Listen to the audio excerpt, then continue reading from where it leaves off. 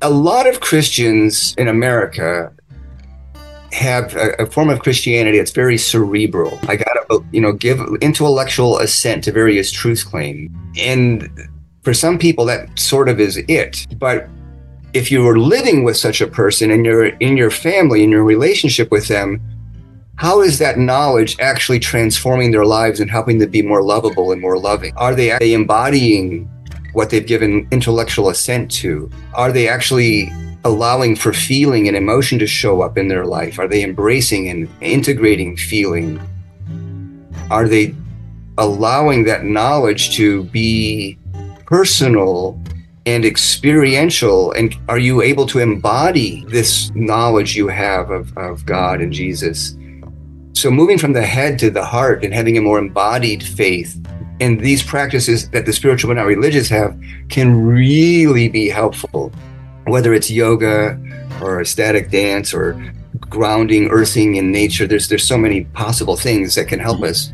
And it makes me sad that there's a lot of Christians who sort of say the right things, believe the right things, but there's more healing and integration and more relatability that could show up as they interact with their family members to avail themselves to a wider range of healing practice. Welcome back to Practice Not Perfect, a podcast about practice that is rooted in the Christian spiritual tradition. I'm your host, James Matichuk. I am excited about today's conversation. I got to sit down with Roger Wolsey and discuss his book, Discovering Fire. And I think you are going to enjoy it, whether you come to us from the Christian tradition or from the spiritual but not religious segment of our population. There's a lot of ways that we practice spirituality, and Roger has written a wonderful book that explores these. Here is our conversation. Hello, everybody. I'm here with Roger Wolsey, who is a speaker, an author, a pastor, a blogger, well known in the progressive Christian world. He was a fish kisser in the days before he discovered fire. That is, he wrote the book Kissing Fish, Christianity. It's a subtitle. I forgot. Yeah, Christianity for people who don't like Christianity. Okay, Christianity for people who don't like Christianity. And your newer book is the Discovering Fire, Spiritual Practices that Transform Lives. And so we're here to talk about your new book and practices in general. You have a number of them in there. When I begin a podcast, I always like to ask these practice questions. And you have like 31 practices in your book. So when I ask this, I'm not looking for any of those, but what is one thing you've practiced a lot of in your life? And when I say this, it doesn't have to be a mystical, spiritual practice in any way. It could be an instrument that you play, perhaps, or a sport that you were involved with, or a hobby, or anything that you've spent a lot of time practicing. Yeah, that's pretty easy to answer. Trumpet. I have spent a lot of time practicing trumpet since I was about 10 years, maybe 9 years of age. Yeah, 9 years old. Wow. And I was one of these people who didn't put it down at the end of high school. I kept playing in college and through my life ever since. And I've occasionally played in community bands, frequently pull it out several times a year for church services to add trumpet brass color to various hymns. And I, of course, just did that recently for Palm Sunday and Easter Sunday. And it's also something that I just enjoy. Actually can be a spiritual practice where I sort of have little recitals to the divine and just enjoy making music. And I often like doing it outdoors under bridges where there's really nice acoustics when the weather's good. Oh, wow. That's neat. Yeah. Yeah, so I was a trumpet player as well, but I am someone who did put it down. And when you haven't played your trumpet in a while, you pick it up. It is sad because you know more than you can do. And I had a kid that was playing trumpet in high school, and I'd pick up her trumpet, and and I couldn't hit the notes that I knew I should be able to hit. I still remembered, my muscle memory remembered all the fingerings, but not the lip strength was not there. Right, right. But that's my second question for you. I know you didn't put trumpet down, but what is something that you have practiced a lot of, but you no longer practice? What is something you put down? Wow. Okay. Well, there's two things that come to mind. One is rowing boats. I used to row boats on a crew team in other way capacities. And Mm-hmm. another one is martial arts, Tong Sudo and Taekwondo. And I've sort of retired both of those from my life for different reasons. The rowing boats primarily because I can't afford to own one of those rowing shells. They're very expensive. Yeah. And unless you're part of a club or a team to have access to community shared shells, it's not really easy to pull off.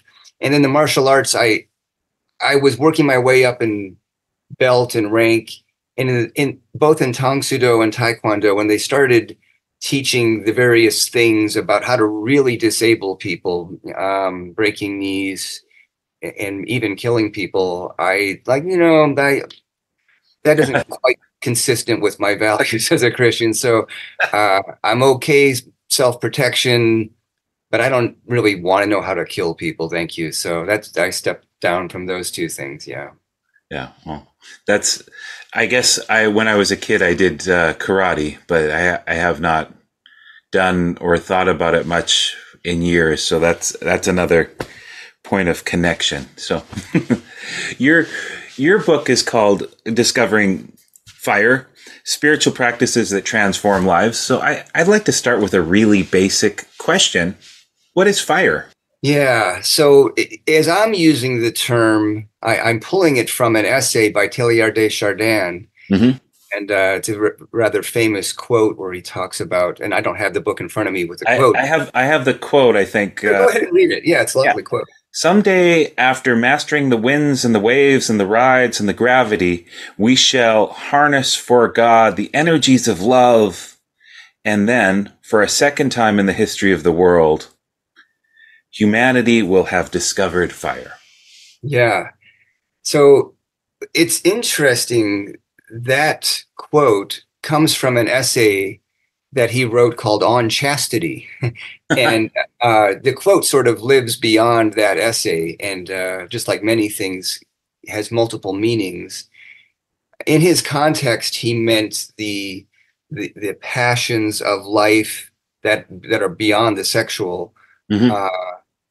and in ways that are in sync with the spirit of God. And, he and others have this notion that our imago Dei, image of God, isn't our physicality. It isn't, some guy in a beard with in the sky with muscles or something. It's our capacity to love and be loved, and our capacity to create and be creative and contribute to the larger whole.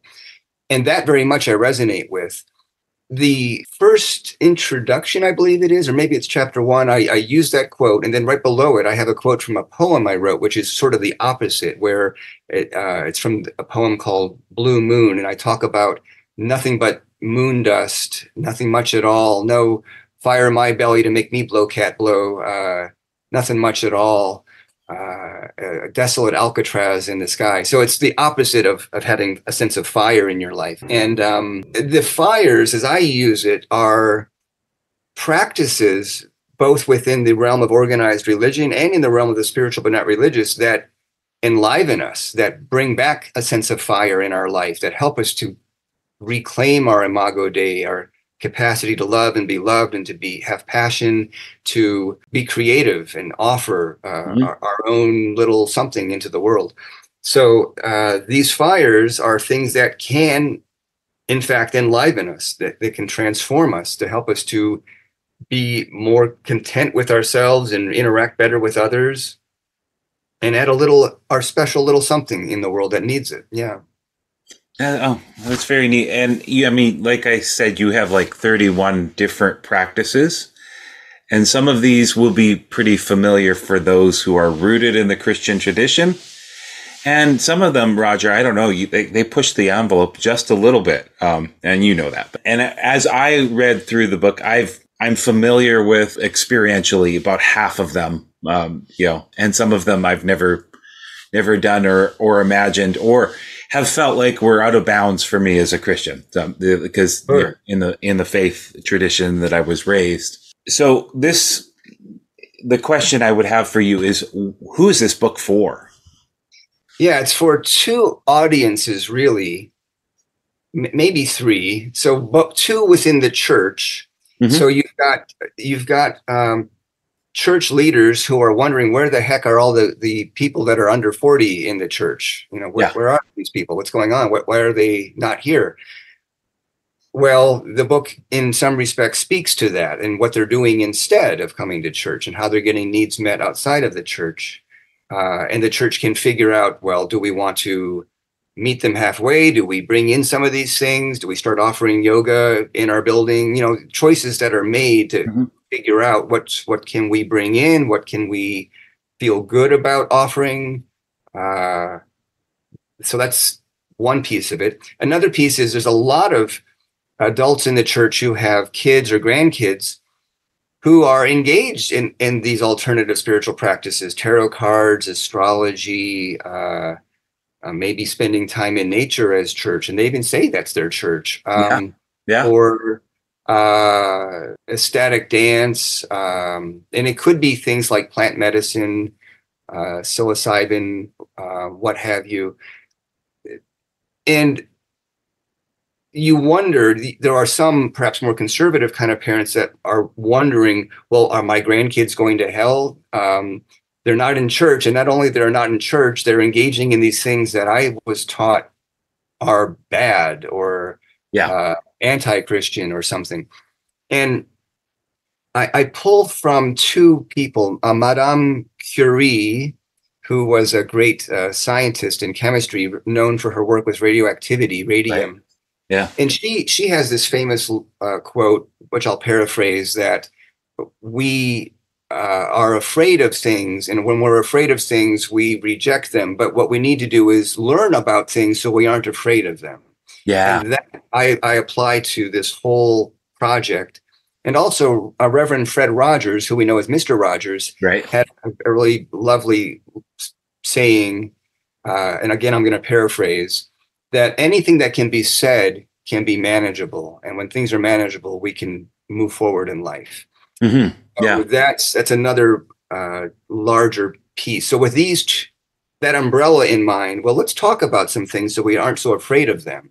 Yeah. And as non-Christian, and then the other audience, of course, are the people who are non-Christian, spiritual but not religious. Mm-hmm. They're going to Burning Man. They're going to I don't know, ayahuasca journeys or psilocybin journeys. They're engaged in tarot cards or astrology. They're going to ecstatic dance. They're doing a lot of things that doesn't seem like the church offers. And they, in their mind, are wondering if their grandparents are going to be in any way whole. Are they being taught a bunch of patriarchal stuff and misogynistic stuff and homophobic stuff? And like they fear for people in their lives who are part of the church many times. And are they going to grow up? Are they going to evolve? Are they going to integrate? And so both sides have assumed the worst sometimes about the other and aren't aware of actual life-changing practices that are really actually making a difference in people's lives. And so I'm sort of a bridge between the two realms. Yes, I'm an ordained pastor, and yes, I've experienced a lot of these practices, and they, in fact, have been part of my own healing journey and salvation. Sozo, of course, it's, as a progressive Christian, I understand it more in the Jewish sense. It's not believing X, Y, and Z about Jesus so I can go to heaven when I die. That's kind of American Christianity's understanding of salvation, but more wholeness, liberation, well-being in the here and now. That is, in fact, part of salvation. And Jesus was a Jew, and when he was talking about salvation, he's also talking about the Jewish perspective of it. So I'm trying to remind us of that as well as part of a gift, a reminder, a course correction to Christianity that hey, let's take salvation more seriously than we've been doing it. Yeah, well, and I would totally agree with that. I was raised evangelical, so I have vestiges of that, and sometimes feel like I have to apologize for my high Christology when I'm in progressive spaces. but, um, but it's a bigger thing than Christians have made it. And there was an evangelical author, Dallas Willard, that called the American gospel the gospel of sin management, Right. And that is not the biblical sense of salvation, which has more of this liberative, real, embodied life kind of way of being in the world. So exactly, yep. Yeah.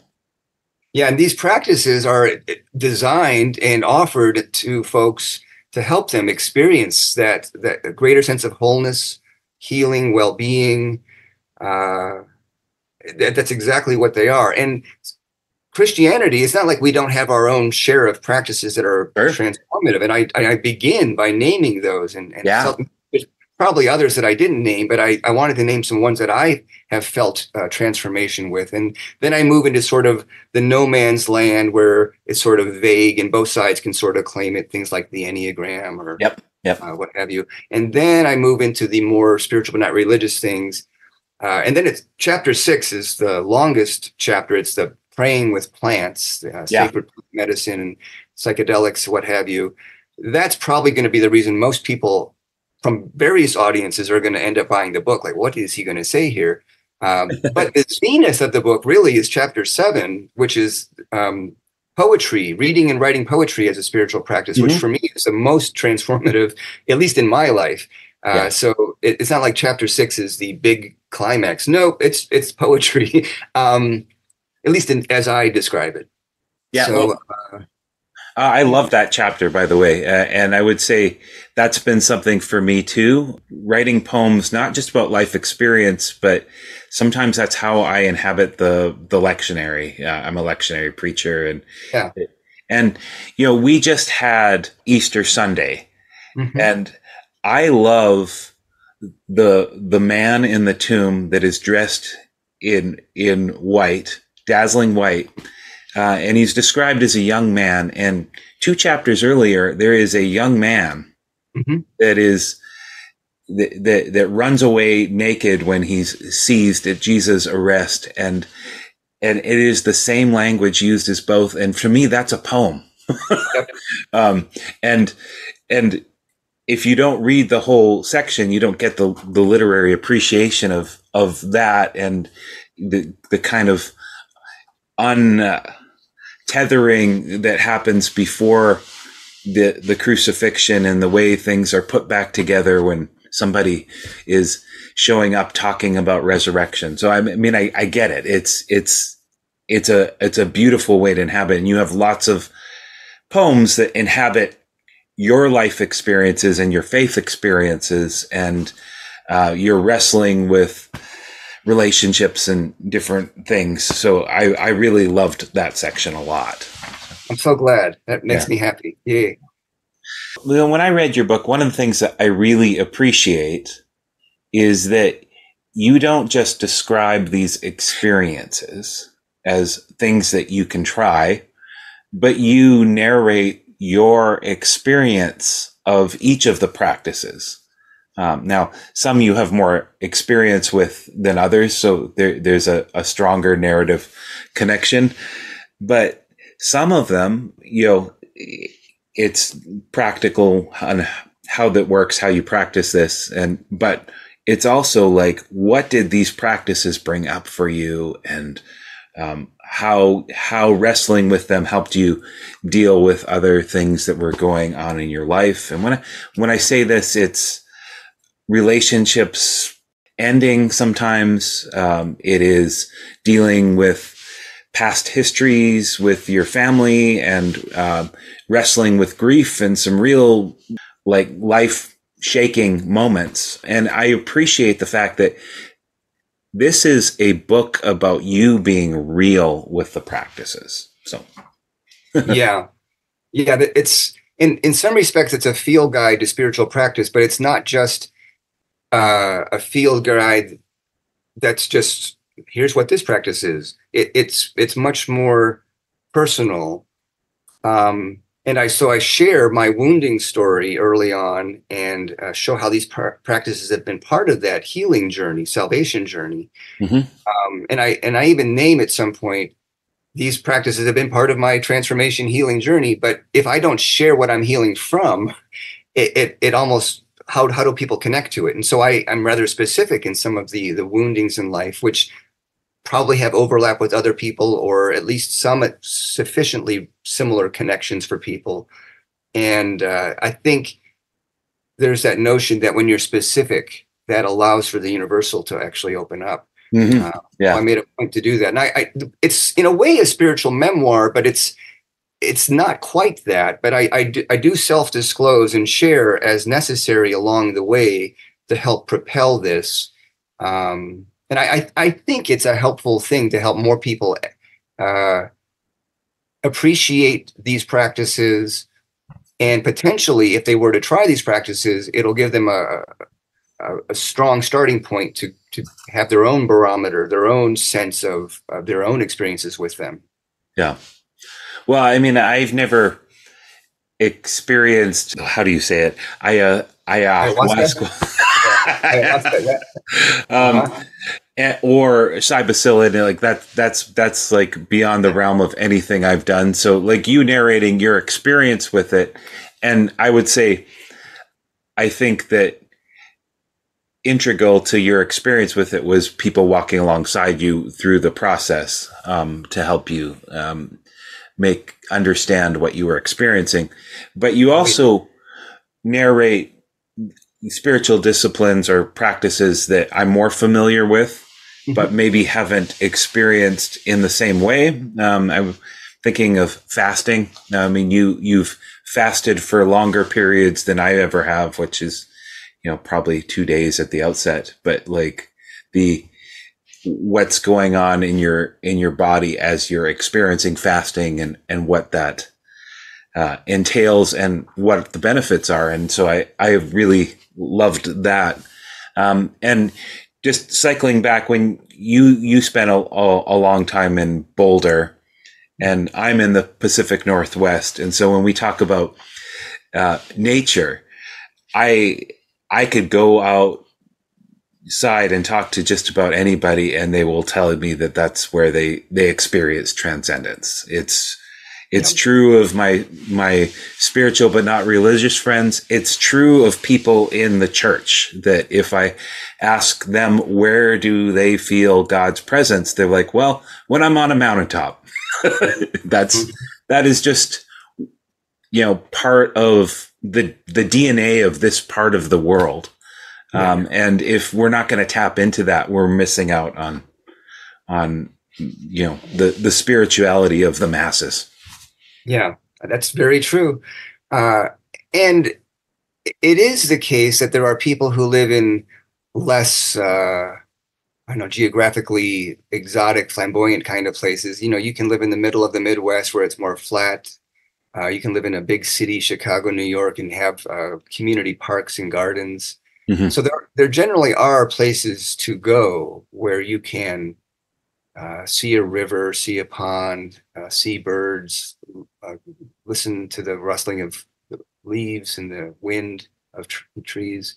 Um, and it matters that we take the time to do those things. So, yes, mountaintops are a profound place to experience, but I'm hopeful that these practices can help people to experience God's presence in a plastic booth at McDonald's too. Mm.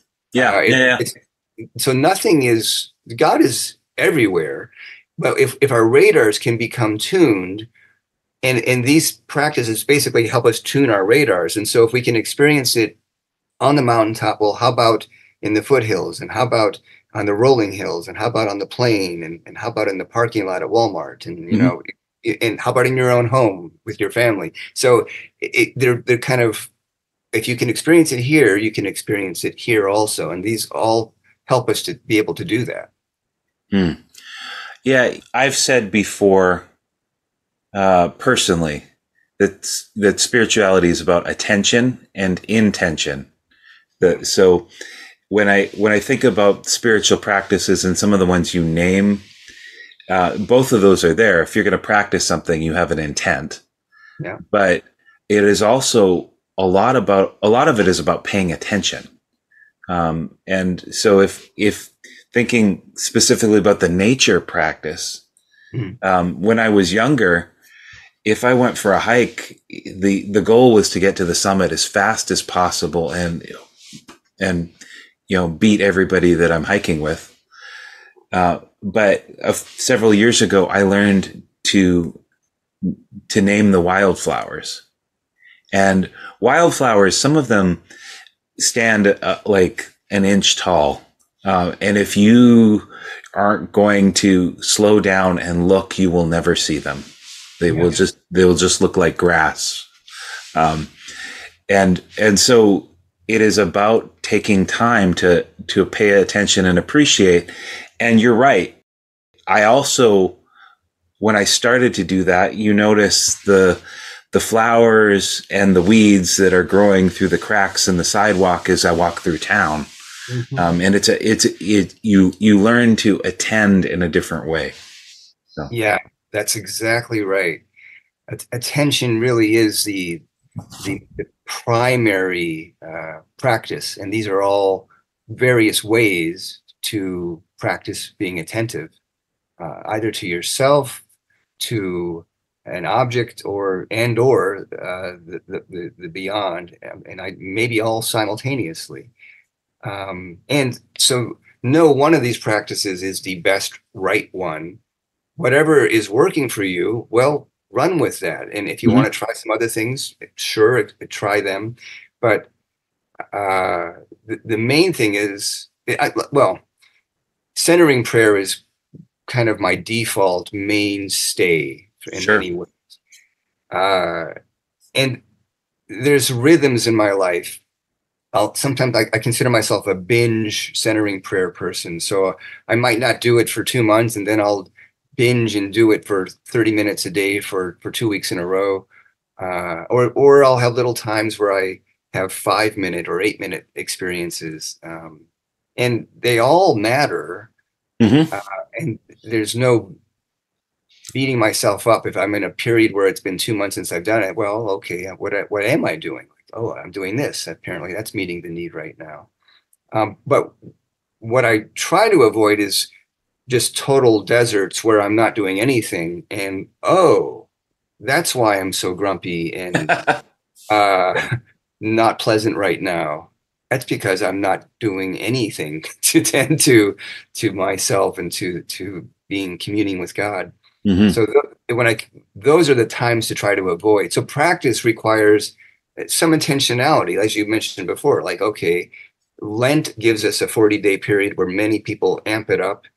And then what happens? Do we just sort of coast until Pentecost, or what do we do? Can we maintain some of what we've just done? This is where we have some opportunity. Yeah.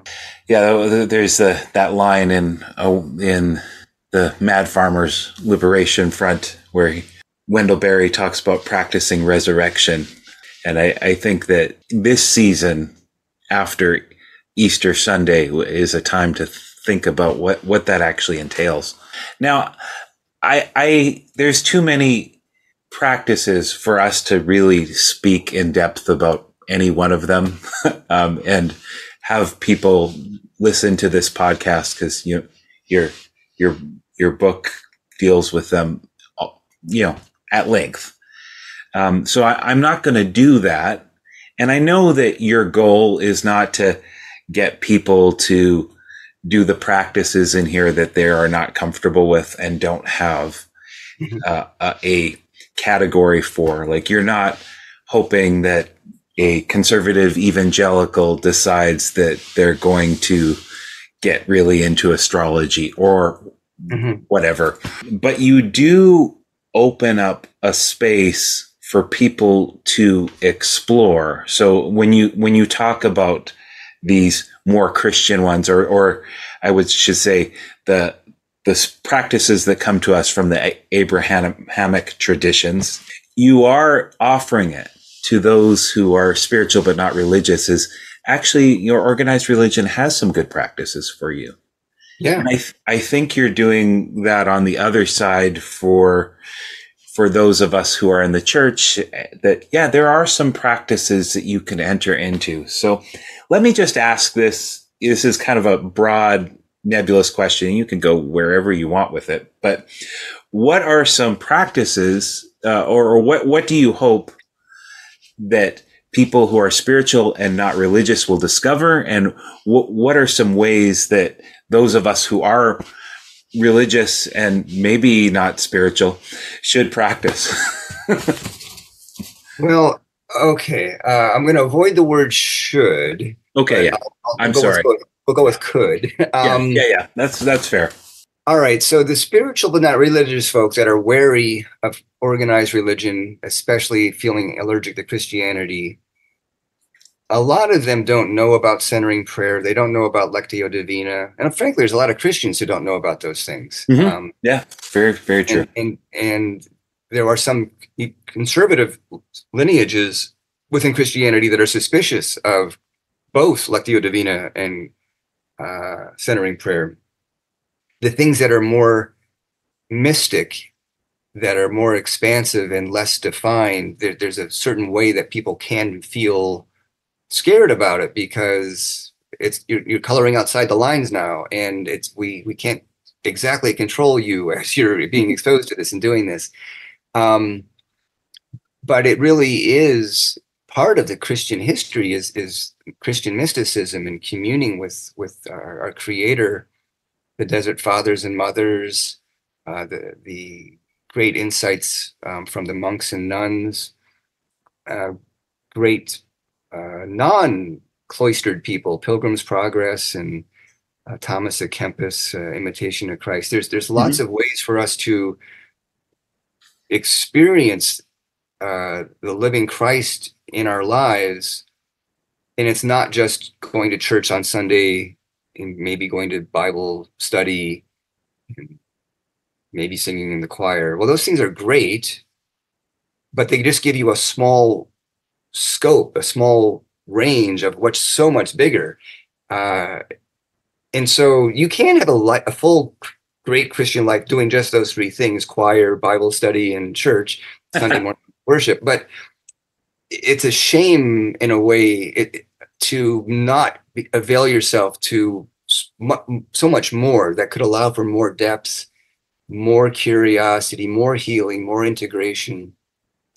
And people that are spiritual, not religious, learning about these practices. Oh, you mean you can do the Lectio Divina approach to things other than the Bible? You can do it with like a Rumi poem. You can do it with looking at a piece of art. Like, there's potential here that, and they might even be doing some of this, but they don't have the tools and quite know how to go further with it. Well, there are tools, and the Lectio Divina approach really could help you as you listen to a piece of music or hear a poem, read a poem, read a book of literature, or even just communing in nature. It can help you practice being in nature in a more reverent, intentional kind of way, instead of, because even the spiritual, not religious people that are loving nature as church, it's easy to, I talk about it as Griswolding from the National Lampoon movie. What is it called? The National Vacation or something like that. If you're just going through the motions and seeing nature, but not really spending time with it, you're missing so much that could be there. So both sides could go deeper with their own practices. But, it's not like nature isn't part of the Christian practices. Sure. Augustine and Wesley and Luther and lots of great. Go back to the Psalms. I mean, you read the Psalms, it is the heavens declare the glory of God. It's part of Christian. Well, and if we claim to follow Jesus, in Luke it says Jesus often went to the wilderness to pray. Well, guess what? If we want to follow Jesus, we might want to go to the wilderness to pray, or at least in your backyard. All right. So, and then on the other side,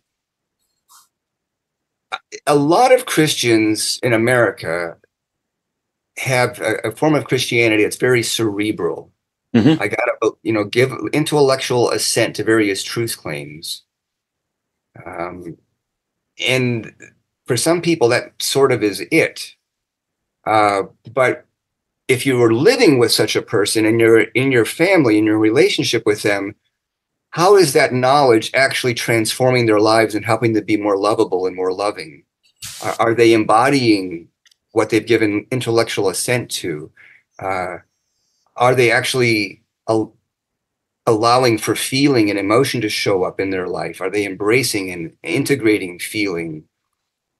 Are they allowing that knowledge to be personal and experiential? And are you able to embody this knowledge you have of God and Jesus? So moving from the head to the heart and having a more embodied faith, and these practices that the spiritual but not religious have can really be helpful, whether it's yoga or ecstatic dance or grounding, earthing in nature. There's so many possible things that can help us. Uh, and it's makes me sad that there's a lot of Christians who sort of say the right things, believe the right things, but there's more healing and integration and more relatability that could show up as they interact with their family members if Right. they to avail themselves to a wider range of healing practices. Yeah. Yeah. Yeah. And that's fascinating. And it's interesting because when you read the New Testament, the metaphors of spiritual life are embodied. Yeah. And yet it is possible to give an intellectual assent to what we believe about Jesus and about what the faith is without ever letting it into your body. Right. And it's our bodies, we're humans, we are animals, and animals have nervous systems that are either spun out around certain people or more dropped in and relaxed. And so can we embody the kind of being that I think the new life, the new creation invites us to embrace that new body, that new way? Can we really drop in and have a transformation where not just dogs and cats enjoy our presence, but other people in our lives, they can, I feel ease around you. Something was different about you now than before. Mm, I like this version of you that's showing up. And we all yearn for that, I think, ultimately. And these practices can help us to move in that direction. yeah, neat. So if you're okay, I want to just list what the practices are in your book because, we've talked a lot to Sure. a lot of them, but just so that people know, the things that you're exploring are centering prayer, lectio divina, the Enneagram, fasting, dream work, prayer journaling, the building of a personal altar, solitude, yoga and yoga nidra, labyrinths, being in nature, earthing/grounding, authentic relating, circling, shadow work, winnowing, ecstatic dance, kirtan singing, somatic portholing, reframing, astrology, tarot cards, oracle cards, breath work, alcohol, marijuana, ayahuasca, Psilocybin, yeah. yeah, yeah, shamanism, psilocybin, and poetry. So those are all practices you deal with. These are not exhaustive. I can think of things that I personally practice that are not on this list. And you weren't trying to be exhaustive, but these as ways that people have experienced the divine or spirituality and and ways that you personally have interacted with Yeah. these practices. I always ask at the end, and it's kind of weird to do this when you have named so many practices already, but I usually ask, what is one practice that nurtures you for your work? And I'm going to ask that question anyway, knowing that we've named a bunch, we've explained a bunch, but what is the thing that is your go-to that nourishes your spirit for the work that you do as a pastor, a spiritual director, as an author, as a blogger, somebody who is a spokesperson and a speaker at events and stuff? What is the thing that nourishes your soul? Well, so there's a lot, but something that seems to happen rather a lot, and I might have touched on it a little in the nature discussion. I frequently walk 4 miles or so at a time. I live near a walking trail, and while I'm on the walks, it allows me to clear my head. I can appreciate sunsets or weather, hear the birds or the frogs, or maybe cold on my face, depending on the time of year. Um, and I often will have a camera with me, and I'll capture a moment.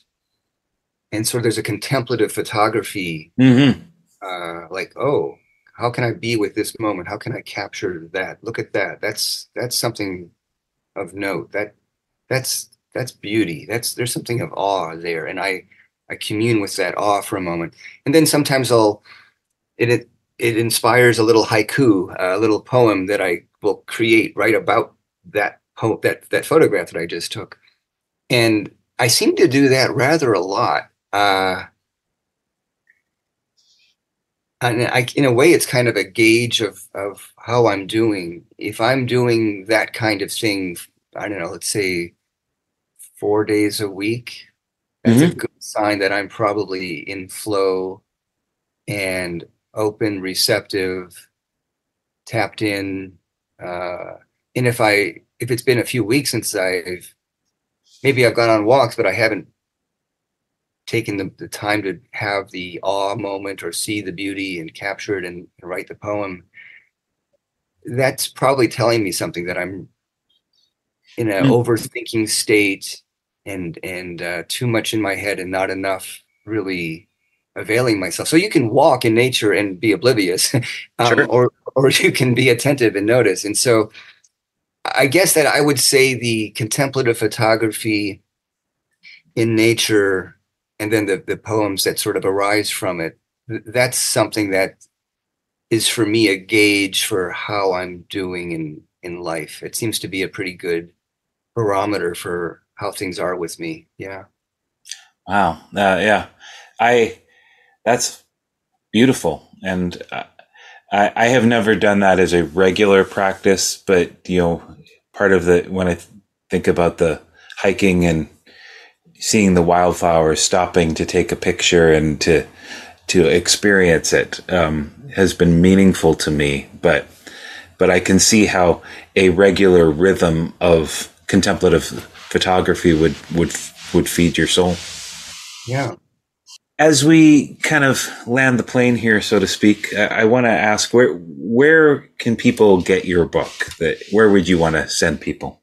All right. So the new book, Discovering Fire, is currently only available on Amazon in paperback form, but you can get it on audio form either on Amazon or on Audible. Mm-hmm. Which is still Amazon. It's Audible. I didn't even know.